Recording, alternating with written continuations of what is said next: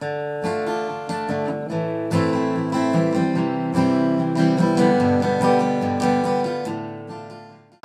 folks, Barefoot Joel with Naturalist for you here in the city of Orange next to the Modena Open Space along Cannon Street. And I have a very unique caterpillar that appears every year around April and May right along the native shrubbery here. And you can see that this caterpillar has these sprouting of bristly hairs coming out of its dorsal or backside. And this is what the caterpillar is named for. These look like these types of grasses that grow in the peat bogs of Scotland. They're called tussocks. So this is called the Western tussock moth caterpillar. And they really... Whoop, whoop. Is it okay? Oh, that was close. Good thing it's lightweight, right? We'll let it go.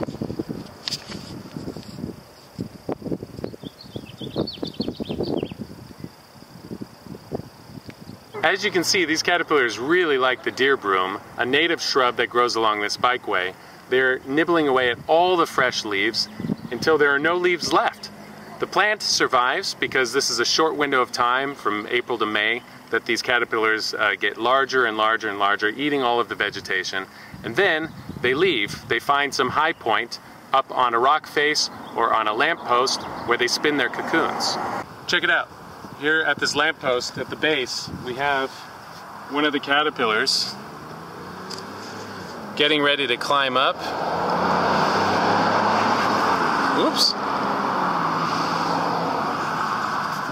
There it goes back again.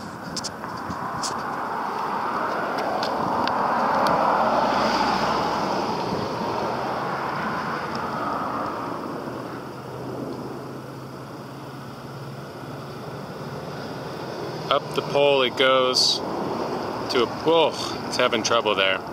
As soon as it gets a grip, it's going to climb up the pole and make a cocoon. Let's see if there are others that made it to the top. Oh yeah, look at this. Wow.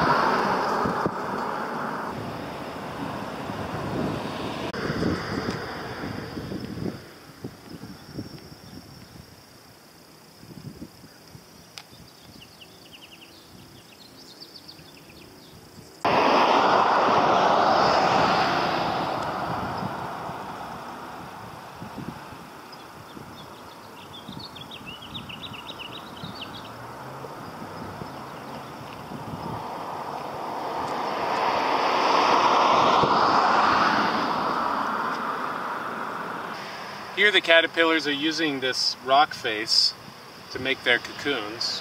This one's already began making its cocoon. And these are probably getting ready, and then you can see some finished cocoons here as well. Here's another one. So once you start looking around at these surfaces, you notice that the cocoons are everywhere.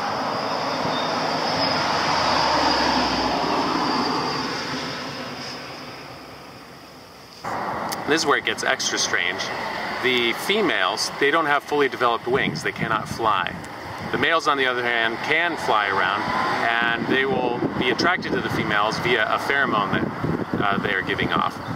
Once they've had a chance to mate, the females will actually lay their eggs, once they've come out of the cocoon, obviously, they'll lay their eggs on the cocoon and cover it with a secretion and their bristly hairs in order to protect the eggs.